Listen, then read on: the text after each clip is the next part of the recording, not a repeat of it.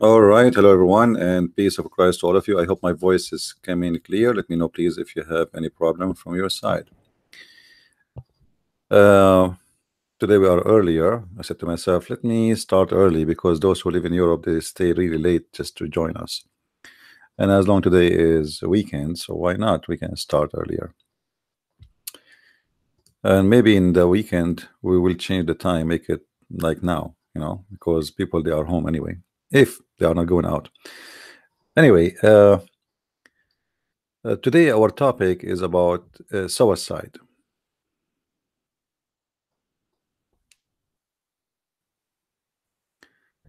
I choose this picture in front of us because somehow it means a lot.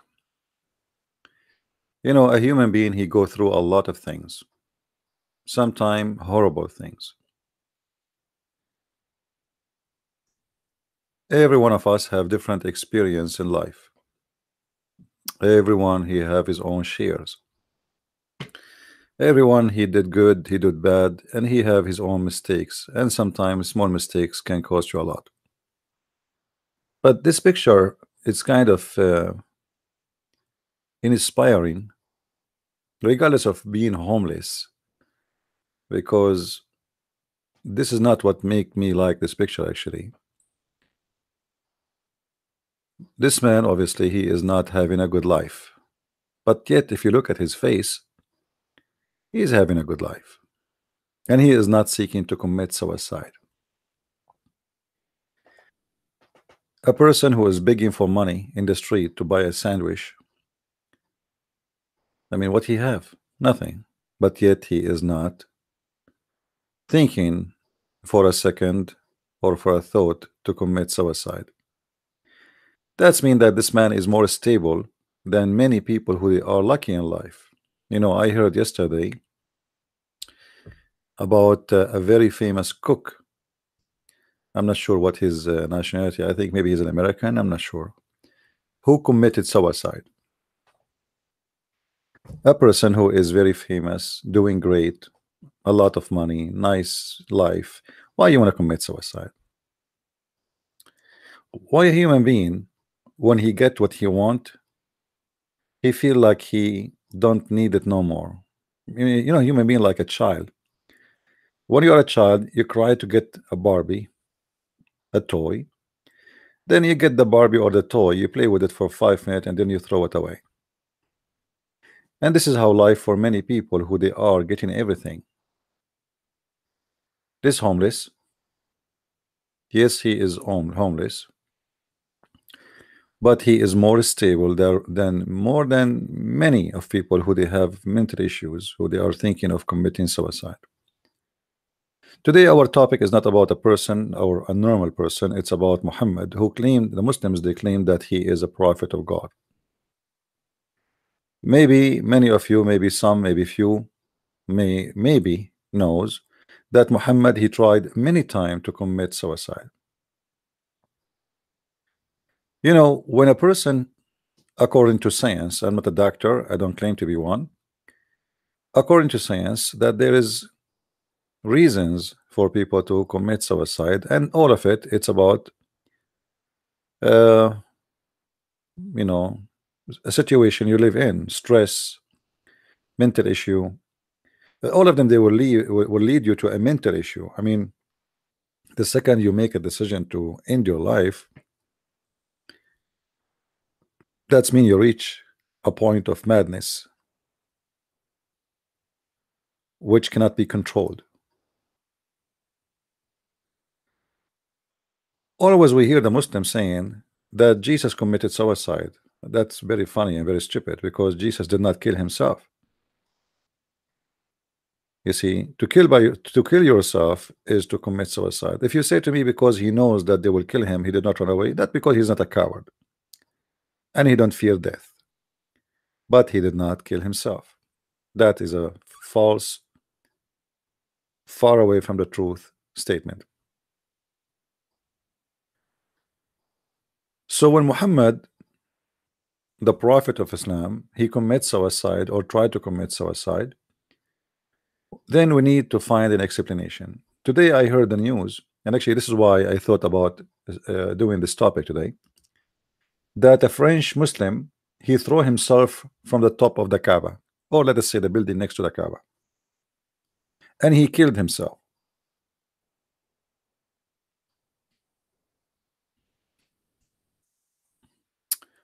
Why this person, he chose to do such an act in there? I mean, he went all the way to Mecca, buy an airplane ticket, paying for hotel, for visa, traveling, and it's very hard, very costly, and then to throw yourself from the top of a building.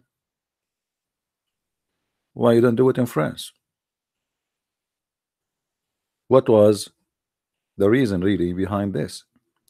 What this man trying to say? I mean, I don't think he just committed suicide. I think he was delivering a statement. In case you do not know, Islam forbid Muslims from committing suicide unless they want to kill the infidels. So a Muslim, he want to kill himself just to kill himself. This is forbidden. He will go to hell according to Islam. So when a Muslim, he kill himself, and he knew Islam teach that if you kill yourself, but not for the reason to kill Christians and Jews and Hindus and Buddhas and atheists, if you kill yourself only just to kill yourself, you are out of Islam. You are a kafir. You are a person who will be tortured in hell. Then why he did it? Somebody's saying he think he was pushed. We don't know. This is what they are saying, so we have to go by what they are saying. I think he commits suicide because there is cameras. In the after what happened many years ago in Mecca, when a group of Muslims tried to take over the Kaaba, and a guy, he claimed that he is the Mahdi. They installed thousands of cameras to watch every move for security, because the royal family are very scared of what's happening inside Mecca, especially inside the Kaaba territory, where all the terrorists they meet and they discuss how to do things around the world. It's like a conference place, and nobody can watch them because it's a very crowded place. People coming from around the world sharing ideas. Terrorists. I'm not saying everyone in there is a terrorist, but I mean it's a place where they met. Pakistan, India, Bangladesh, Afghanistan, Syria, Iraq, Saudi Arabia, you name it. I mean, you meet all people, and you will notice that all those people. As an example, Hassan al-Banna, the founder of the Muslim Brotherhood, his success was by his journey to Mecca. And what happened? There was a fight between the Shia and the Sunni in Mecca. The Shia and the Sunni. A person came to Hassan al-Banna and he told him, "Did you hear? They are fighting there, Shia and Sunni." So Hassan al-Banna, he went to that location and he made a speech on both Shia and Sunni. The Shia liked what he says as a Sunni because he did not say anything bad about the Shia. He said the only problem of the Shia that they like the family of the Prophet more than anyone other. Is that a problem? The Sunni, they could not answer. The Shia, they love it. And then he was sponsored by the mullahs of Iran, which later they became the government of Iran. And the first headquarter of the Muslim Brotherhood was bought by the terrorist mullahs of Iran. They are really the founders. Yes, he is the one, let us say the name, but the money is an Iranian Shia money. And I'm mentioning this story to tell you that this is a place where all, you get the opportunity to meet all those who do the business of Islam. So this man who committed suicide there, he is a person who knows already that in Islam he is not allowed to do such a thing, to commit suicide, unless he is killing some Christians with him or some Jewish. But in this case he did not kill any, so why he's doing it? So there is something hidden behind, we do not know yet. But maybe He is a person who hated his life as a Muslim, and he cannot get rid of his life as a Muslim. And he knew if he leave Islam, they will kill him anyway. So he decided to make a kind of movement. Maybe he would get the attention of the world that he don't want Islam, and Islam made him kill himself. If we go to the hadith which speak about Muhammad, please guys invite your friends, share the link with everybody in your Facebook, etc. If we go in the hadith as we see here,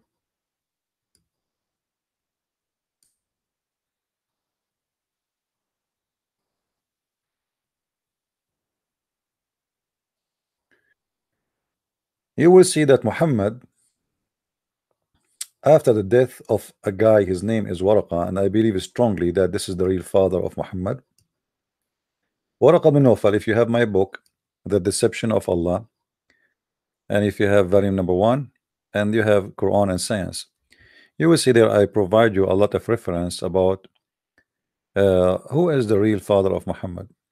For sure, the Muslim, they don't believe in this, but obviously, Waraqa bin Nawfal is the person who Muhammad always was with, even when he was a child.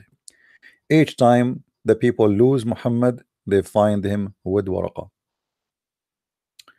So I have no doubt that Waraqa is the real father of Muhammad. The sister of Waraqa, she offered herself, according to Muslims, to the father of Muhammad when he was going to sleep with Amina, as the Muslims claim. And she offered him 100 camel in return or to sleep with her, which means that make him a jigalo. The father of Muhammad, he said, okay, still I have to go and do Amina, excuse my language, and then I will come back to you and I will do you, excuse my language. When he went and he did Amina, as the Muslims claim, came back to the Waraqa ibn Nawfal sister, who offered him to pay him for the sake of sex. She said, I do not need you no more. And that because Waraqa is the one who sent this man to his sister to this man, hoping that he will have her instead of having Amina. And then we notice that everything in Muhammad life is involved Waraqa. Waraqa is the one, according to Muslims, who was behind the marriage between Khadija and Muhammad. Even though there is some stories speak of Khadija making her father drunk in order to make him agree to marry from Muhammad. The story in front of us here is speaking about Muhammad beginning as a claim to be a prophet of God. You will notice in the story that Muhammad supposedly he have no idea what's going on. He saw an angel who squeezed him 3 times, as we said in previous video, in a very funny way, and no Muslim can explain to us why this angel keeps saying to him, read, and Muhammad keeps saying, I cannot read. Yet the angel don't give up and keep squeezing him, saying to him, you read. And Muhammad say, I cannot read, or I do not know how to read. You know, okay, hold on. I do not know how to read. He squeezes him again. Now this is a question Muslims cannot answer it because the story here is very funny. But I understand what Muhammad trying to do here. It's a story fabricated by Muhammad trying to claim that he is the same as Jacob. He is the same as Jacob. This is the angel of God, and he is struggling with him. And then the story continue. And the story, by the way, show a lot of ignorance and stupidity, because how the angel say to Muhammad, read, if Muhammad cannot read? And what the point of squeezing him 3 times, keep saying to him, read, if he will not read anyway? Which is a proof, a misunderstanding, a miscommunication, and that is impossible because God is the one who sent this angel, and the God is the one who is speaking by the mouth of the angel. So why Allah do not know that Muhammad cannot read anyway? And what this is squeezing about? Then we continue down. We find that Khadija, she took Muhammad to Waraqa, and Waraqa supposedly, according to Muslims, he was a Christian person. The fact he is not a Christian person, he is from the Nasara. Nasara is the same as Jehovah's Witnesses today, very close, who don't believe in what the Christians believe. And this is actually the source of Islam. Waraqa was a son of paternal uncle, i.e. her father brother, who during the pre-Islamic period became a Christian, and he used to write in Arabic, writing, and used to write of the gospel in Arabic as much as Allah wished him to write. That is the Quran.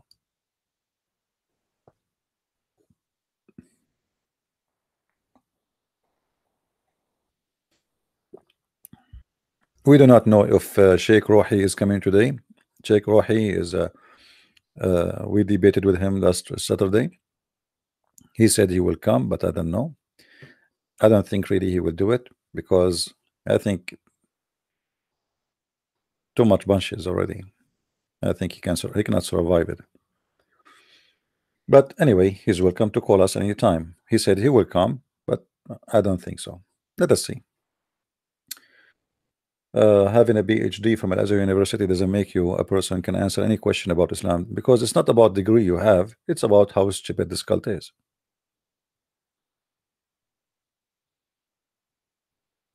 Oh, sorry, the book is in the front. Okay, sorry guys, I apologize. All right. So this guy, Waraqa ibn Nawfal, as the Muslims claim, by the way, in the hadith doesn't say that he was a Christian, it says he was Nasara. And just to let you know, not even a single Arab Christians call himself Nasara. You cannot find one Arab Christian call himself Nasara. We in the Middle East, we call ourselves, me as an individual, I call myself Masihi. Masihi have nothing to do with the word Nasara. Masihi is coming from the word Masih, which means Messiah, Mashiach. So Masihi is an individual who is a Christian. Christians in Arabic, Masihiyin. Nobody, not even a single person. We never heard of this word Nasara except from Islam. We don't even know what is Nasara is about.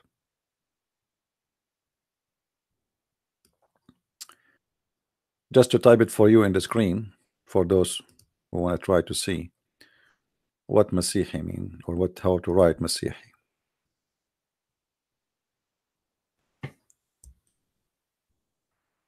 This is what Christian mean in Arabic. Had nothing to do with Nasara. Masihi, from the name Masih. Masih, which mean Christ. Christ does not come without the letter AL in the beginning, which means the Christ. So the first two letters is L, which means the. Then Masih. The reason Al-Masih does not come without L, like as an example here, you will notice Muhammad,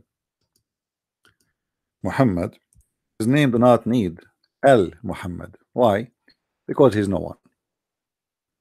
In Arabic we call him Nakira, which mean anything, anyone. Al-Masih is a specific person, and there is no other two, the same as God. And this is even in Islam. His name is not Masih, his name is Al-Masih. Why? Because there is no two Masih. He is the same as God. He is one. There is one God, there is one Messiah. This is why you will not find one Muslim there to call himself or to call his son Al-Masih. If a Muslim do that, they will execute him immediately. Immediately. But you can call your son Muhammad, and you'll find tons of people their name is Muhammad. So the word Nasara, which Muhammad he came with, cannot be found in any Arab Christian's history. The reason for that this cult was called Nasara by the true Christians. They call them Nasara. You know, if you go to the word Nazareth, there's two kind of Nazareth. There is a Christians who they are Nazareth, and there's a Christians who they are, or let's say a cult, they are called Nazareth. Those are Jews who try to mix between Judaism and Christianity, and somehow they have like they're very close to Jehovah's Witnesses, but they have their own vision of Christ. And Muhammad, he took from them a lot of things. As an example, those Nasara, because Jesus supposedly is the Son of God for them, then they said to themselves, there is no way God will let his son to be on the cross.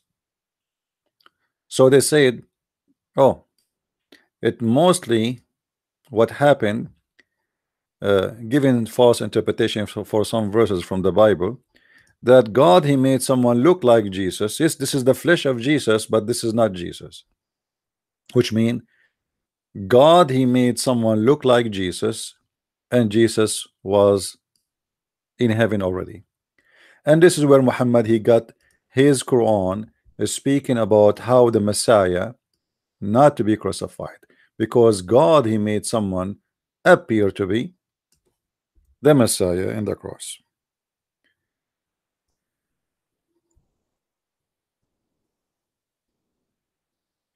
وقولهم إنا قتلنا المسيح عيسى ابن مريم رسول الله وما قتلوه وما صلبوه ولكن شبه لهم.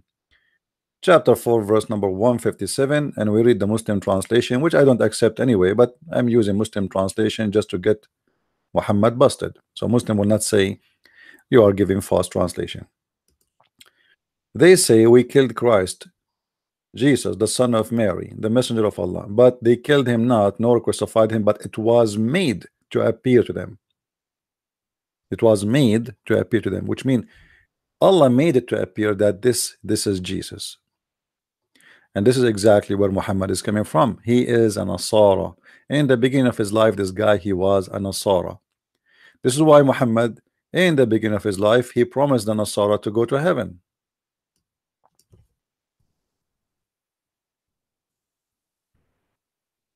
إن الذين آمنوا والذين هادوا والنصارى والصابئين ومن آمن بالله وباليوم الآخر وعمل صالحا فلهم أجرهم عند ربهم ولا خوف عليهم ولا هم يحزنون. Chapter 2 verse number 62. Those who believe in the Quran, which mean the Muslims, and those who follow the Jews, which mean the Jewish, and those who follow the Christians, and the Christians and the Sabians, and whoever believe in Allah and the last days, do righteousness, there is no problem for them, they will go to heaven. This is in the beginning of Muhammad, where Muhammad, he was all of those. Muhammad, he is a Jew with a Jew, he is a Christian with the Nasara, not the Christians us. And he is, you see here, the word Christian is not exist in the Quran. The word here is Nasara, as we said. Just remember that. And then Muhammad, additional to that, he add the Sabian, but the Sabian are people who worship stars. They have many gods. You know, they have like a spiritual stars gods, and you know, there is creation, there is a there's God, their gods have ranks.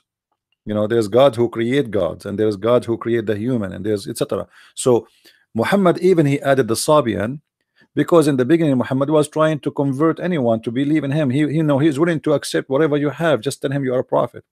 So with the Sabian, he's a Sabian. With the Nasara, he is a Nasara. With the Jews, he is a Jew.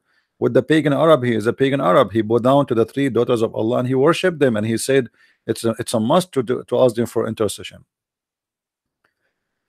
The Arab, they kiss the black stone, he kissed the black stone. The Arab go around the Kaaba, he go around the Kaaba. You know, actually, you know, Muhammad, always people made fun of him because he, you know, he is kind of Mr. Bean in his time.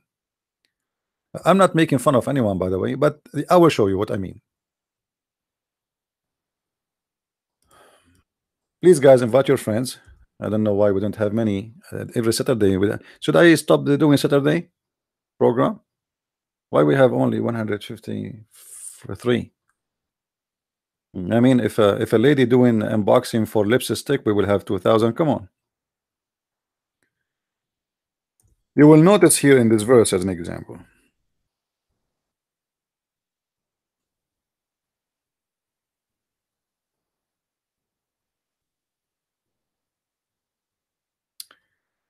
In chapter 2, verse number 142. If you read this chapter, as usual, the Quran is a stupid book. It tell nothing. But the fact, the verse is very telling that Muhammad is a madman and he is a hypocrite. Muhammad, when he wanted to please the Jews, he was praying in the direction of Jerusalem. Then Muhammad, when he killed the Jews and he noticed that the Jews will not believe in him anyway, and that's it, he killed them all. I mean, who's left? It is time to change the direction of the prayer. So now he changed the direction of the Qibla. So his Qibla was Jerusalem. Qibla means direction, like, you know, where you face something. So his Qibla was direction of Jerusalem. Now he killed the Jews, and the Jews don't like him, and they will not accept him as a prophet, and they got him busted. So Muhammad, he have no hope with the Jews no more. So Muhammad, he changed the direction of the prayer from Jerusalem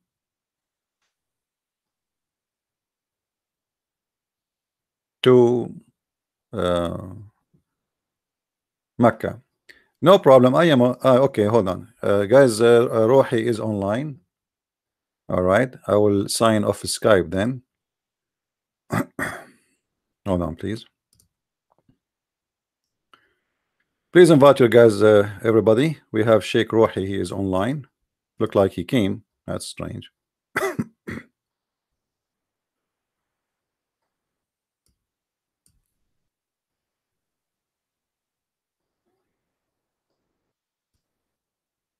Okay, guys, what we will do then, because we have Sheikh Rohi is coming, we want to keep the debate as a debate.